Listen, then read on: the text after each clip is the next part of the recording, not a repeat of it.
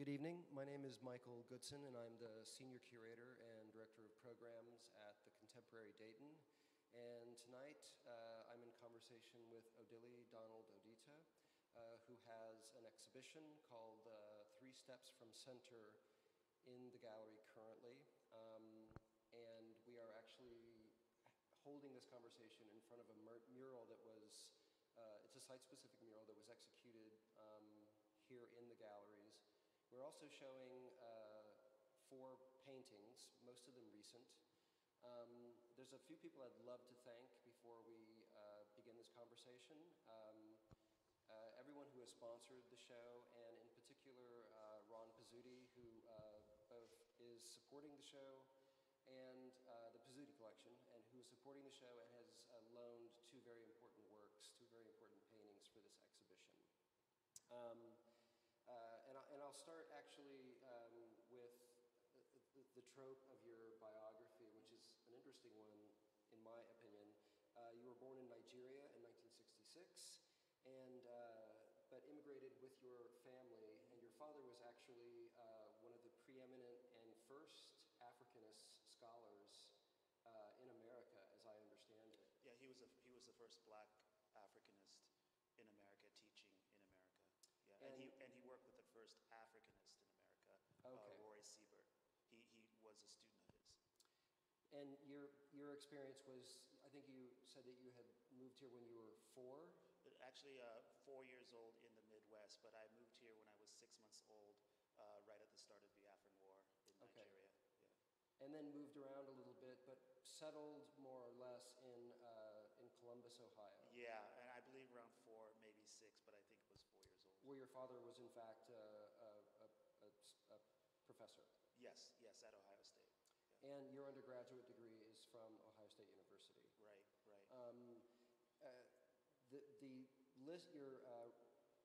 resume is actually incredible. It shows at the Savannah College of Art and Design, the Contemporary Art Museum in Houston, and the Ulrich Museum at Wichita State University, the Miami Art Museum, and really most interesting to me, you were one of the premier shows, if not the premier show, at the Studio Museum in Harlem, as I understand it. Right. Well, my exhibition opened up the project space that they have in the lower levels. So that was really a great thing to do. I mean, it was just a great experience to make the work. There were some issues with the drawing, but we resolved it, and it became a beautiful exhibition.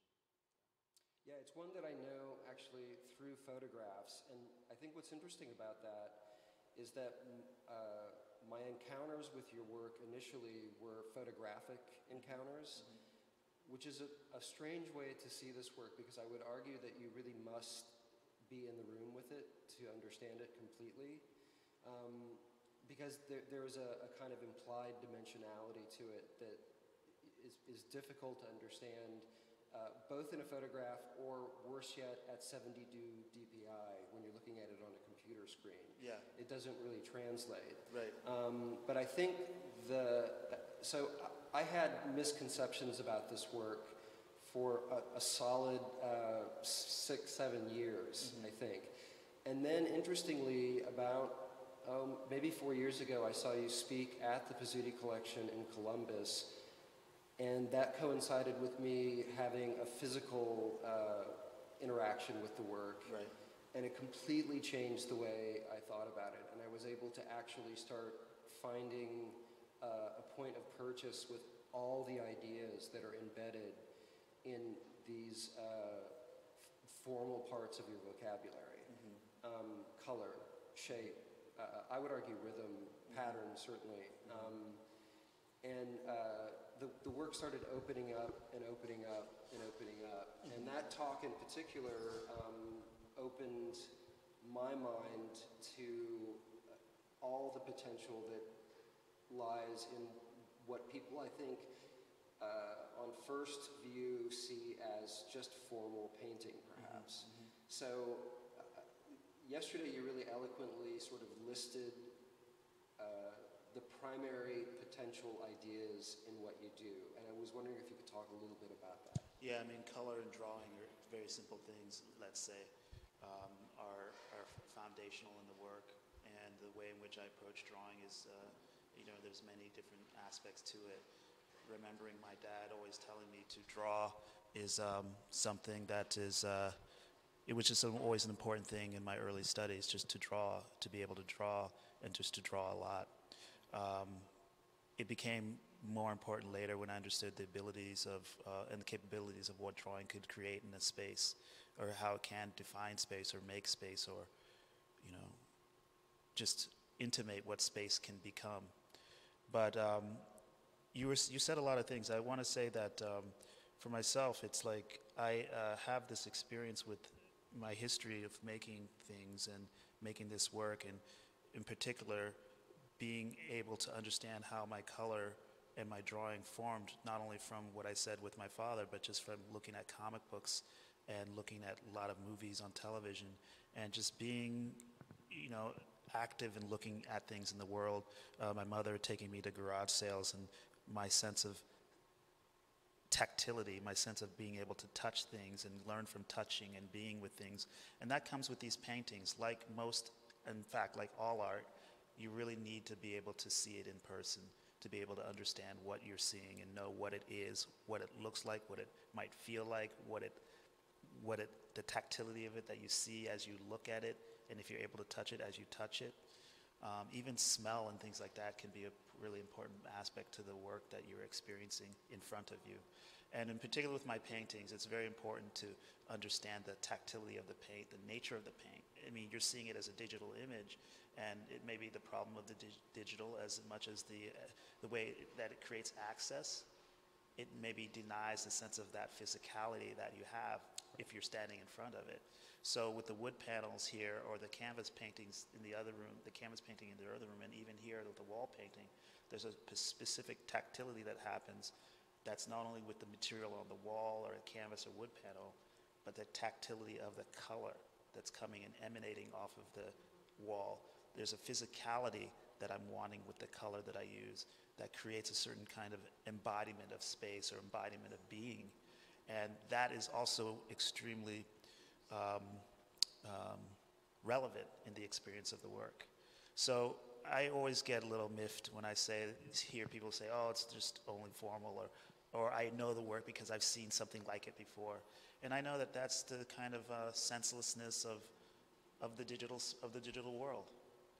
Just only looking and engaging through that means, rather than understanding that you need the body with the mind, right, than just only the mind active.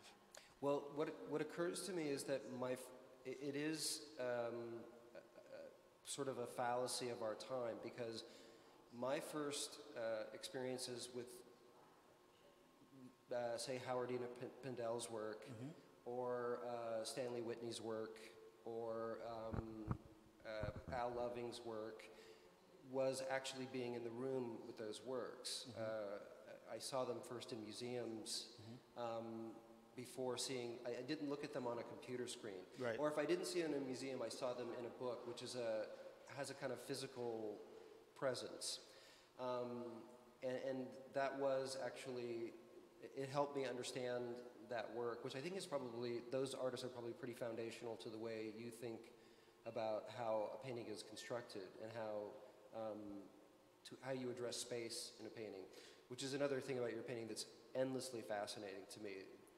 One of the things I think I might require is, it feels a little tyrannical, but one of the things I really want out of abstraction is for space to be dealt with, and you deal with space all the time. Well, I mean, I come to that notion from a lot of people. In particular, I'm right now thinking of Stanley Whitney when I think of the way he's talked about space to me, and he was very clear about it with the sense of drawing, as it means you can't have good, he said you can't have good space without good color, but I don't think you can have good color without good drawing. And I think that it all coincides together. There's another artist I used to read about when I was younger in school, was Bryce Martin, wanting to be able to make the mark and color be the same thing. And that's something you see in Ellsworth Kelly primarily, and other artists as well, where it's not just, say, color is an atmospheric quality, or color is a object indicator. But when you have the mark and color exist in the same stroke, in the same moment, there's something very profound and immediate about that. And I think for Martin, that he saw that in Pollock, and you can see it in a lot of artists from the, Abex artists, in fact, where you're looking at their work and seeing that kind of moment happen. Joe Mitchell, I think Clifford Still. But if I were to put my mind to it, I might see it in Rodchenko's, final paintings, the last paintings, or I'm going to see it in Malevich in the black paintings, let's say, or Suprematist work, let's say, where you see that it is an arc of an idea, but the color and the mark are kind of synonymous, or maybe Kandinsky. I'm going to see it there in the early Kandinsky work. But so we can kind of go and jump around, and I'm talking only Western painting because my mind is also going into like painting in Africa, painting in Nigeria. I want to talk to you about that too, because I think the other thing that has sort of defined your career for many people is this melding of cultures. But I do think it's interesting that the spectrum of artists that you just mentioned are often thought of, they're simplified into gestural abstraction. And there's something almost selfish about this idea of gesture being the spiritual thing, a vessel that can hold all these ideas. I see all those artists as very, very intentional artists. I think so, but then you're going to talk about, I'm going to think about the intentionality of Stuart Davis, who I really loved looking at. And there's there's the gesture of humanity in the sense of being a human being, in the sense of taking brush from the palette, moving the brush to the canvas, putting the brush down, or the same thing to a wall. They're going to have the intention of gesture being visible, but it's not like, say, intentional in the sense of like, oh, I want it to drip, or I want it to be transparent here or there, or I want it to be having my hand movement visible in the sense of I want that there. Right. So there's it's art school has a lot of responsibilities, and there's a lot of failure in art schools in the sense of teaching art to people. It kind of becomes cliched, it kind of becomes standardized, it kind of becomes, art is only like this, everything else is, just rubbish, let's say. And they need to be able to understand that there are so many ways of handling paint, so many ways of applying paint, so many ways of depicting an image or a picture or a thing. And when you have an art school that really allows that to happen in the teaching, you're going to get a lot more variety in as much as a lot more strength from students coming out there in the world. So I'm always kind of, I teach at Tyler School of Art, and I love teaching there. I work with great students there. But it's like, I look around, I travel around, and I see, a lot of students who have to do what they normally do when you get out of school, reteach yourself the craft. I think it's interesting that you have this pedagogical element that I think enters the paintings. I can feel that in the paintings. And I can feel that actually in the intentionality of the paintings. Although, I think we could sort of talk semantically about what intentionality means in painting.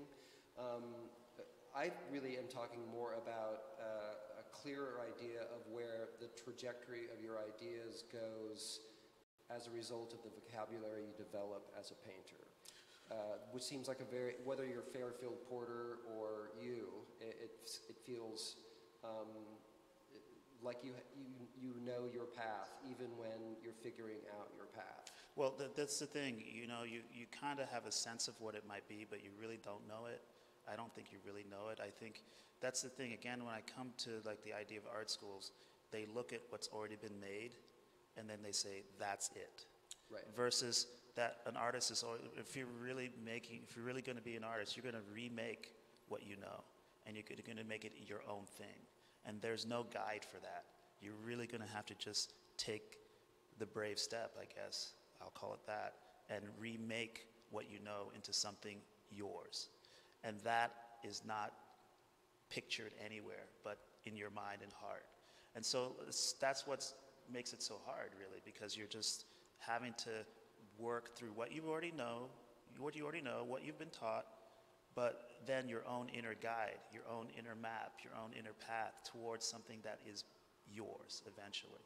that becomes yours eventually. So that's where I come into, that's where my complaint for in teaching comes in, when it's like, okay, this way, but no consideration for anything else. And when you do bring something else new in school, a lot of times you're not given encouragement. And so it's like, you really have to have I believe it's just having a lot of inner strength, a lot of maybe friends or people that peer groups that can help give that kind of emotional and psychological and intellectual guidance and I guess I want to say sustenance to go forward. Yeah. And I think it's difficult, and the indicator of how difficult it is what I would call a massive attrition of those who make art, say 10 years out of art school. You figure out that, it's really not what you are. It's probably part of your life and part of your understanding of the world. And I actually would like to touch upon how the texture and the olfactory experience of a garage sale, which is such a Midwestern experience, has entered this work. Because that's just... It was valuable. It was so valuable. That's a fascinating idea to me, and not one. It's a new idea in this work for me as well. And there's nothing I like more than a new idea. Right. Well, it's like my mom would take me to. She was probably relaxing and just looking at stuff. For me, it was like that as well. I was, and I want to say, my mom is a serious person. Lawyer, business executive, realtor. She has a PhD, everything like that. But we would go shopping and at garage sales, and I would just look at a lot of old stuff. Cloth, the color, the material of things, touching the stuff, seeing and understanding and learning about periods, about color associations to periods, like colors from the 60s versus colors from the 70s. And this is me doing this stuff in the early 80s, late 70s, going to these kinds of places and just seeing like magazines with the color quality of those images and so forth, so that I can look back at those magazines from decades and see how technology changes the way color is understood. And that's also very important for me to think about that sort of thing. Like for myself, I see my colors still coming from comic books, this 4-color notion, this 4-color quality coming through my paintings. But I'm also exploring other things and other aspects from that, and with the understanding that there's so many ways in which we can think of color existing in the world as it exists in the world. Do you think color has the potential for color choice has expanded exponentially in, say, the last 30 years? I would say yes. I mean, I walk into a Lowe's and I see all those painting samples in the racks, and I think there is... it's like the cereal aisle in a gargantuan grocery store. It's almost terrifying. There's almost too much color. That can exist, and you can have. You're talking about, in my language, you're just talking about information. We can call it color. We can call it the metal work. We can call it the parts. I mean, I have this old Makita drill that I've had forever, and I'm thinking about like, wow, what would it be to go back to the 70s and look at the color of the tools, of the clamps, of the cables, versus what we got in the Lowe's today. And that's also part of the way in which the shift of, like, say, economics and social purchasing and all this sort of thing can come to be affected by the way in which people see things, and the way in which those people that mastermind the way that people buy get the people to look at those things, to buy them in certain kind of way, in certain manner. Yeah, the science of color as an ocular experience, but also as an economic experience, has been perfected in a funny way, I think. Always. And you're right, the experience of color in any given situation, from the bunker that is Lowe's or Home Depot. Or the automobile. Right. Yeah. So many choices now. And I'm curious about how that has shaped the way you think about this work, and if the work has changed in the last 2 decades as a result of all the expansion of these choices. Well, I'm engaging with technology all the time. The way, I mean, in my studio, if my assistants will know this. I'm always going through these mixtures and different things that I'm dealing with in the color. In my own mind, I'm thinking about the way in which color might change through a given situation. There's this painting over here. It's called Burning, and I was thinking about Matisse in as much as I was thinking about the transition of color from one state of being to another state of being. But I see the painting, I feel it's like light filtered through, let's say, a window, and how it changes from one situation to the other. I'm thinking about the psychology of a being, like say the bar in the center is a body, and maybe light is hitting that body on one hand, on one side, and then being repositioned or being reconditioned as it passes through the body on the other side. So there's the psychological, there's a cultural, the being is black. There's a space that this light is coming through, that's cutting through, this black space that light's cutting through. And then there's this idea of maybe it's so-called, maybe it's not only social, but maybe there's a little bit of religion or that kind of impetus in there. Maybe there's that sort of conditioning there. There's a certain kind of filmic process that's happening in there. Like, let's say it could be pictorial, like I'm watching the transition of light through a space as I'm seeing it in a movie. Mm-hmm. So there's all these sorts of things that I'm always engaging in different ways in the work. Yeah. I've often thought about the way you approach color to the way other painters approach color, and odd combinations, mm-hmm. like the way Byron Kim thinks about color.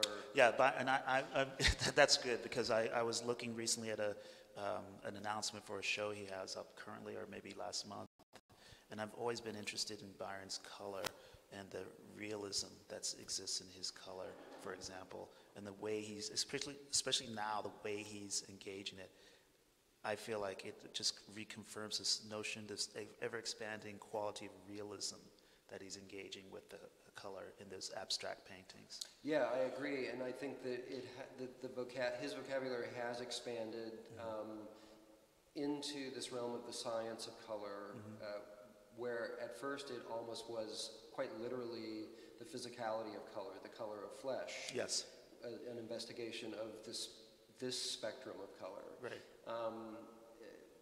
And so it's a funny parallel to make, but I see the trajectory of your two careers they weave in and out of each other.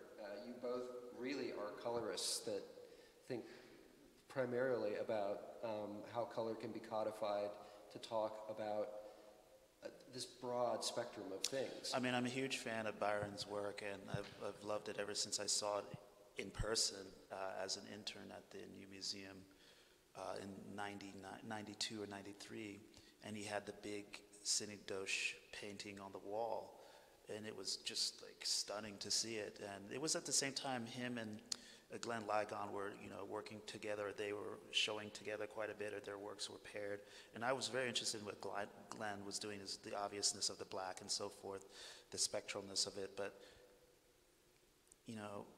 Byron's work really, just the notion of the color, the tactile, the realism as conceptual, all these different things really motivated me to really explore what he was doing a little bit more. Yeah. Well, I think the reason Byron came up for me is that when we were lighting this painting, that we will actually edit into this talk at some point so that people will know what we're talking about. But it's a painting that has large swaths of darkness in it, mm-hmm. and then two, when not lit, seemingly similar triangular red components. Mm-hmm. When we noticed immediately when we were lighting this painting that it was really difficult to light, because the darkness of the painting really absorbed the light immediately. Mm-hmm. And we were dumping more and more light onto it, and it was just drinking it up. Mm-hmm. The other thing that was happening simultaneously is that the two reds were differentiating exponentially every time we even just moved the light a fraction of an inch. Mm-hmm. And it started me thinking about the empiricism of the way these paintings work. Right. We had to paint it 3 times to get that particular red to work in this way, because I kept switching it back and forth, and we turned it upside down to get, because I knew that I wanted one red, but then I had to change the other to get that right rhythm, or to get that right vibration. And I just want to say also with the Glenn Ligon and Byron Kim, it was really coming out of the point of identity politics and painting. And for me, the notion of identity, in particular, obviously with Glenn, but in particular the subtleties, the nuance with Byron, were very motivational factors. And that's what I want to say that still continues in this work, identity, but with this idea of working within the history of painting, in as much as wanting to go beyond its history into other worlds, other cultures, and bringing those aspects into the work as well. Well, let me talk to you a little bit about that part of the painting and how it may or may not have changed and or evolved over the course of your career. Mm-hmm. Because I know that one way, perhaps a simplified way that people tend to think about this painting is this weaving together of 2 cultures, of African sensibilities about color and pattern, and the sensibilities of color and pattern that come from Western modernity. And I know that it still enters the paintings probably a good deal. I'm curious what your relationship to that idea is and how it has ebbed and flowed. Well, I feel like, Western modernity is encapsulated in an African experience, in an African motif via Cubism. And then I feel that when I look and compare the Cubist space versus the Renaissance space, a Renaissance space, I feel that there's a certain literalism, let's say, in both Renaissance and Cubistic space, but I feel like with the Renaissance space, it's a little bit more illusionistic or illustrational when we talk about one-point perspective and how that phenomena, that beautiful phenomena of one-point perspective is utilized to create this notion of a third dimension within a 2-dimensional space, where you have, the force of what our eyes seem to see being replicated in a 2-dimensional space, yeah. The science of it. And then I look at Cubism, and the beauty of Cubism is that it becomes extremely present. And what I mean to say that the computer is like the closest thing, how we engage a computer is the closest thing to Cubism, much less so to Renaissance perspectival space, but much closer to Cubistic structuring of space. In terms of pixelation, you mean? Or? In terms of the dialog boxes, in terms of the information on this desktop, and how the information on this desktop becomes a kind of exploration of space of a different kind. And for me, that came to realization when I was looking at screensavers, the old-fashioned screensavers that we used to have in the early 90s, and seeing that sort of thing replicate dimensionality by just the explosion of things that we would see, to so-called save the screen from burning an image into it.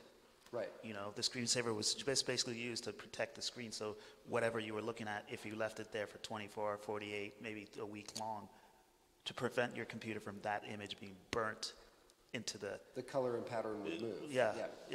So in the sense of looking at that and then thinking about the way in which the computer, we engage it with all these, hypertext boxes, with all this information. You can think about your clutter of your own computer, let's say my computer, let's say with all the different icons of documents on it, and then a window for applications, and the Finder window, and then the Chrome window, and then the Word document window, and then Excel document. I'm flipping through things and seeing that this kind of simplified notion of layering is creating space on top of the desktop image, Right. So you have there, I think, my own opinion, the way in which it's depicted is like, wow, that's just like cubistic space. And then you think, oh, I can travel in time, and I can travel in space with this machine. Zooming, like we do today, instant messaging. Right. And all of that stuff. Which all really comes down, what the commonality there is that they are all primarily ocular experiences. And I'm curious if you think the way we engage the world visually is But- evolved. But the ocular for me is like this thing that transitions. It's not only like ocular isn't only like seeing, because it's seeing and then thinking, Right. and then seeing and then feeling, and then seeing and then imagining, let's say. So you can go through all these different transitional conditions of body and mind by simply looking. Looking is a sense, just like smelling is a sense. I smell, I get hungry. If I'm hungry, I get hungrier. My stomach starts to rumble if I'm hungry and I'm smelling something. My eyes, looking at a color, can do something to the mind, something to the body. The physicality of a color can create a sensation that is whatever it might be. And Right. that's what I want to engage, that possibility of all those different things that are not only physical, but are intellectual, that are conceptual, that are time-oriented, that are geographically based in time and memory. Like, oh, that color reminds me of the experience I had last week in this country, or anything. You know? So the ocular experience literally changing the way you think, and changing the way you think, changing the way you engage the world. Yeah, and it's in all paintings. If you look at in all art, in fact, if you look at art and you're gauging what you're seeing, you're realizing that it's transformative. Right.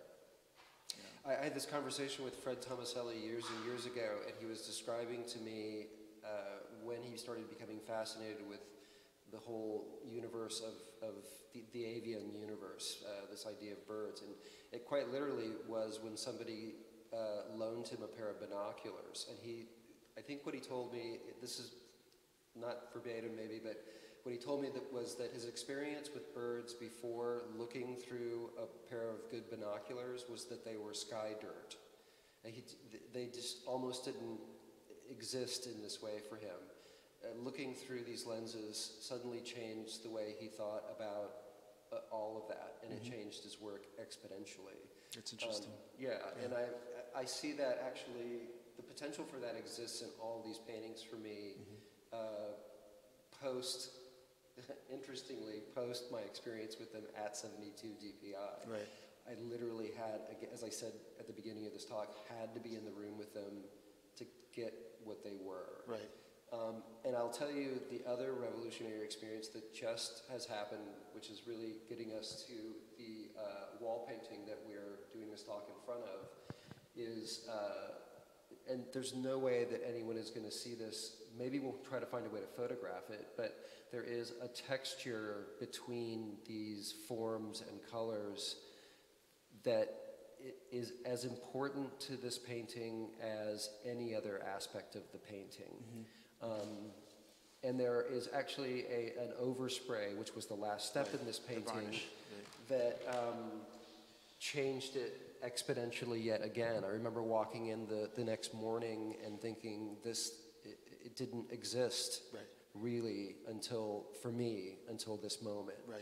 And it was about the slight textures and the relationships in colors and pattern and the process itself coalescing.